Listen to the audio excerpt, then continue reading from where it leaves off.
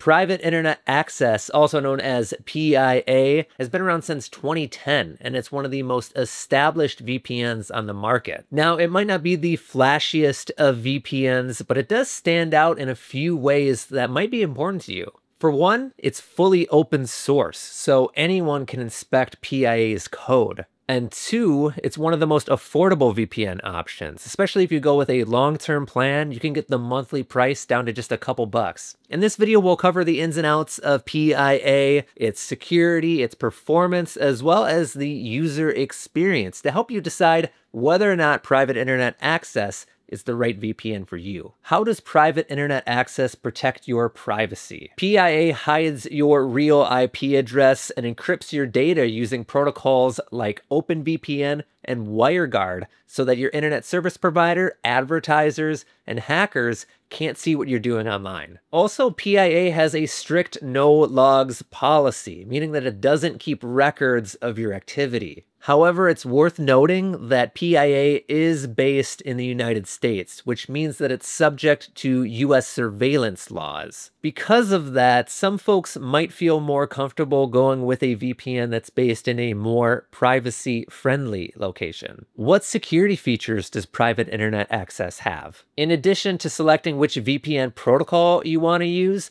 PIA has a built-in kill switch, which automatically blocks your internet connection if the VPN disconnects so that no data is leaked. PIA also has split tunneling, which allows you to choose which apps use the VPN and which apps don't. Where can you connect to with private internet access? PIA currently has servers in 91 countries, and while that's fewer than some competitors like NordVPN, it still covers most of the popular server locations that people actually use worldwide. Additionally, PIA has servers in every US state, which is great if you need a specific server location within the United States. What's the user experience like with private internet access? PIA has apps for all your devices, including Android, iOS, Windows, Mac, and more. Looking specifically at the Android app, you can easily connect with one tap, you can check out the different servers that are available, and of course, you can change settings. It's definitely not as flashy as some of the other VPN apps out there, like from NordVPN or from Surfshark. For example, on the main screen, there aren't any cool animations. It's basically just a connection button that changes colors based on your connection status,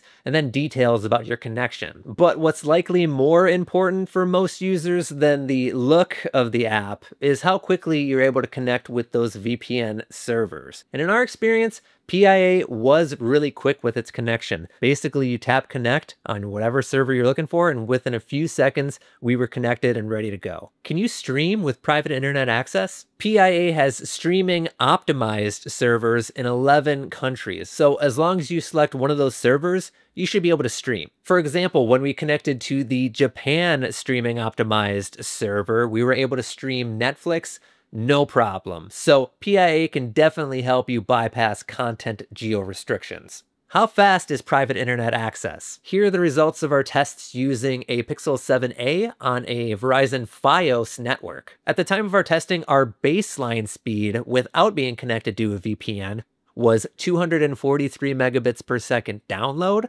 and 66.8 megabits per second upload. When connected to a PIA server in New York, we were able to get a download speed of 133 megabits per second and an upload speed of 52.2 megabits per second. When connected to a PIA server in Canada, we were able to get a download speed of 126 megabits per second and an upload speed of 21.8 megabits per second. Connected to a PIA server in Australia, we were able to get a download speed of 218 megabits per second and an upload speed of 10.1 megabits per second. And then when connected to a PIA server in the UK, we were able to get a download speed of 201 megabits per second and an upload speed of 10.6 megabits per second.